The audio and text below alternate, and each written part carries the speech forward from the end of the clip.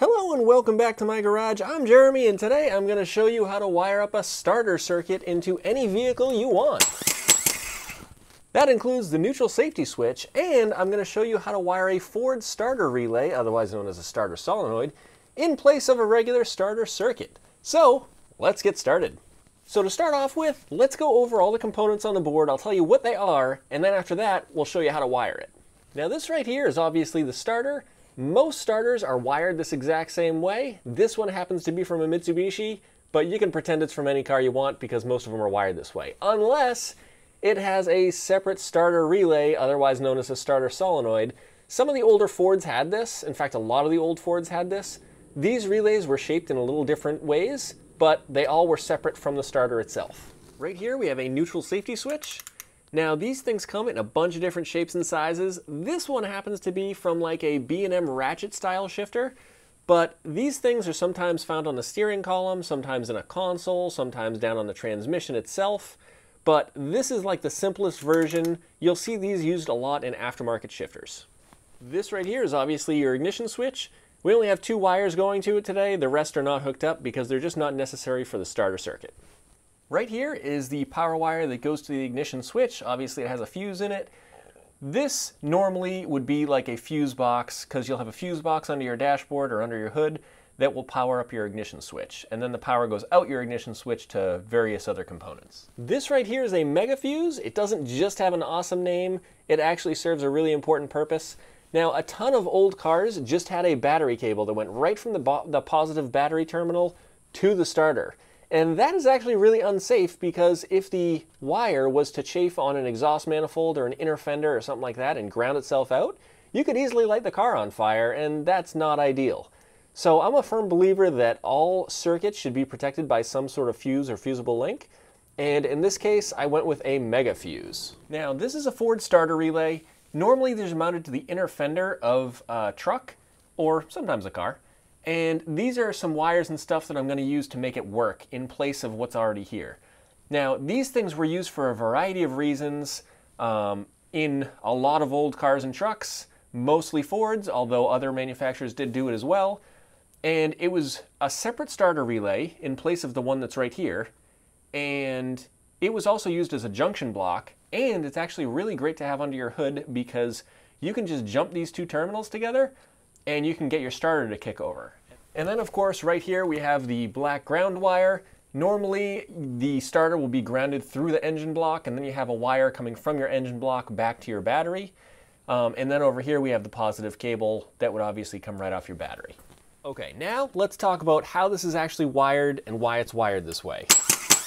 So let's start off with the big fat cable that goes to the starter. We have the battery. This is the positive battery terminal. It goes through a fuse. You want your fuse to be as close to your battery as possible because you don't want any unprotected circuits under your hood or in your car.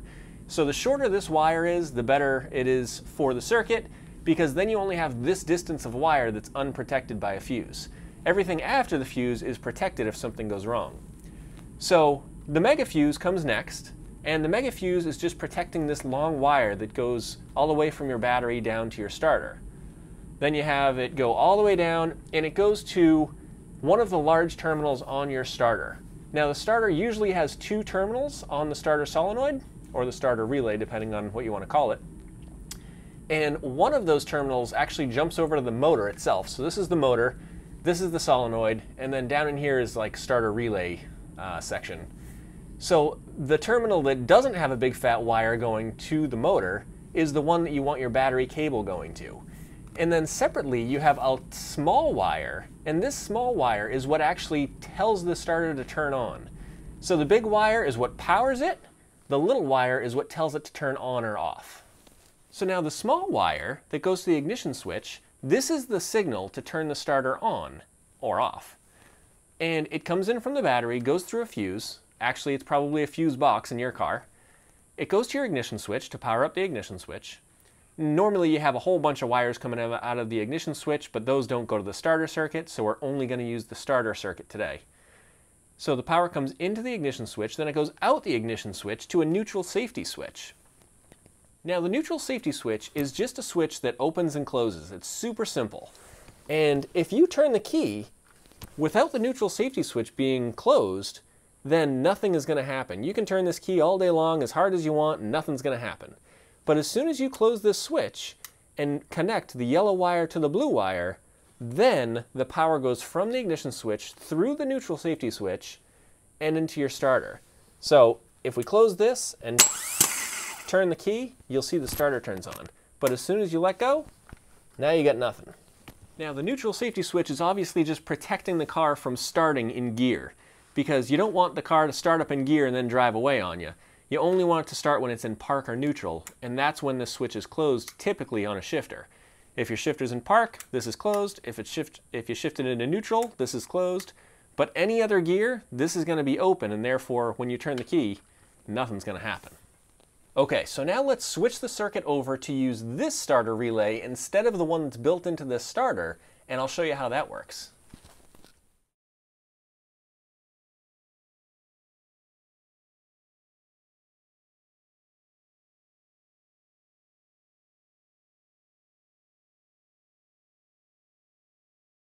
So we now have the Ford starter relay hooked up, and you can see I basically just moved wires around. I added a couple wires, but it's not a major change to the circuit.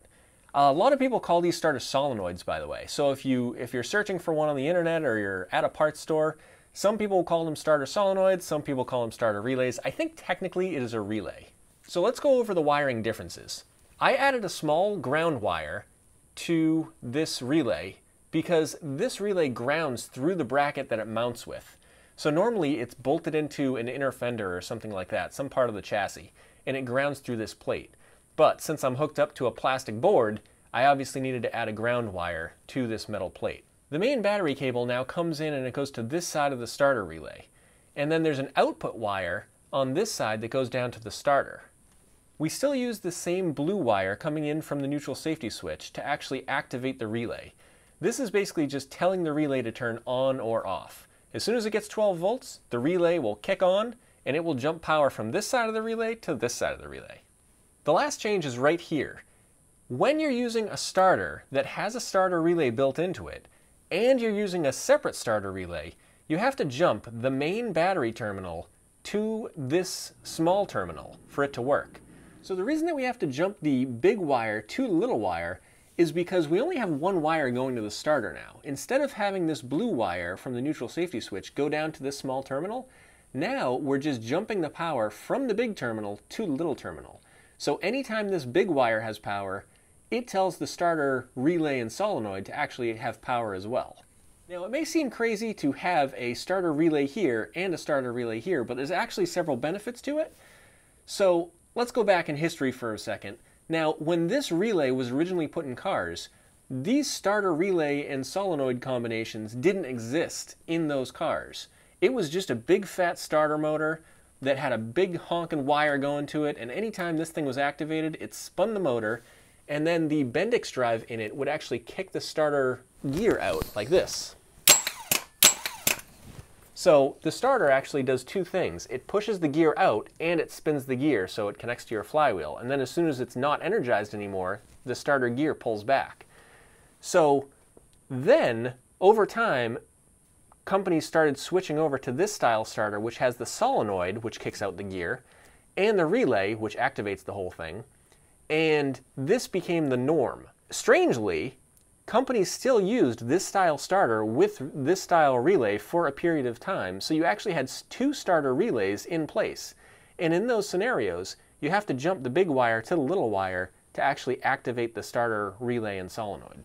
So another benefit to having one of these under the hood is that if you're constantly working on your car, or you have a race car or something like that, and you want to check your valve lash or your timing or something like that, you can easily jump these two terminals together and you can start up the car from under your hood. So you'll notice I'm not touching the key or the neutral safety switch, and I just have a pair of pliers here. And if I jump these two terminals together, that starter is going to turn on, as you can see. So all you're doing is sending power to the solenoid and telling the solenoid to turn on. And it's just really nice to have this under the hood because it allows you to control the starter really easily. You could use a screwdriver, a pair of pliers, anything metal basically. You can jump right across here and it'll bump the starter for you. A lot of people will tell you that if you have a big block Chevy engine and you're having starting issues when it's hot, if you switch to this style circuit, you may fix your actual hot starting problems because now you have less of a voltage drop in this wire here. You have all this power coming through your battery cable and jumping right to here instead of having this super long wire coming from your neutral safety switch and basically running right next to your exhaust manifold to where it's super hot. Another great benefit to having a starter relay under your hood is that it's a great junction block. So basically you can grab power from this and send it over to a fuse box right next to it, and then you can have a nice fuse box right next to it powering up whatever you want under your hood. Now you might also be asking, what's this other terminal for? And the other terminal right here is normally used to go over to your ignition coil on like a carbureted engine. It provides 12 volts to the coil when the engine is starting, and then as soon as you let off the key and the engine's running, this thing goes dead and the coil is actually run off of like a 6-volt system or a separate circuit entirely. As you can tell, there are a couple different ways to do it. I really like this setup, a lot of people do, but if you're looking for complete simplicity, then you can go with the original setup and skip this thing entirely. Hopefully you found this video entertaining or maybe even learned something, and if you did, give it a subscribe, a like, maybe leave me a comment below. And make sure to check out my other videos like over here and over here. Hopefully they're over there. If they're not, well, you'll just have to imagine it. For me, I'm just going to play with this for a while. I wonder what would happen if I put a banana in that.